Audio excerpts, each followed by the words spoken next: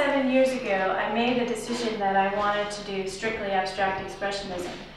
I wanted to make it up all completely strictly from my head, to walk up to a canvas, or in my case a board, and just express how I feel in an abstract way.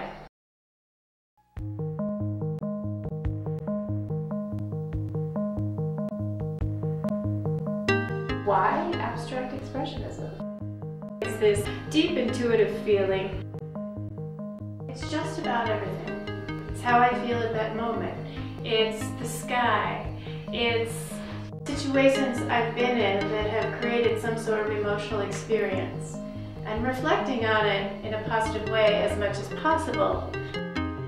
I start with 3 different colors that are mixed, and I do large gestural movements or mark making on the panel. And from there I add color, and it's layer upon layer upon layer.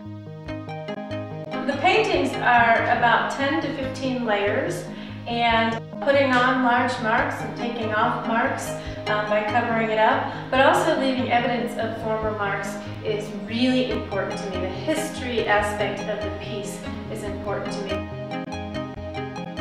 I would say that I really just sort of feel the color. I'll put down certain colors that I tend to use, and then I start mixing, and it's all about getting it moving and really giving a sense of what I'm feeling at that time. The work completely builds off the previous work, so my work is my reference. It's almost as if I'm performing when I paint a painting, which is very enjoyable for me. My work is sort of who I am, the soul and depths of my personality. And it's as much a surprise or interesting journey for me as it may be for someone who looks at it. And that's really how I approach it. I start in the beginning of the year with a theme and an idea, and with gratitude.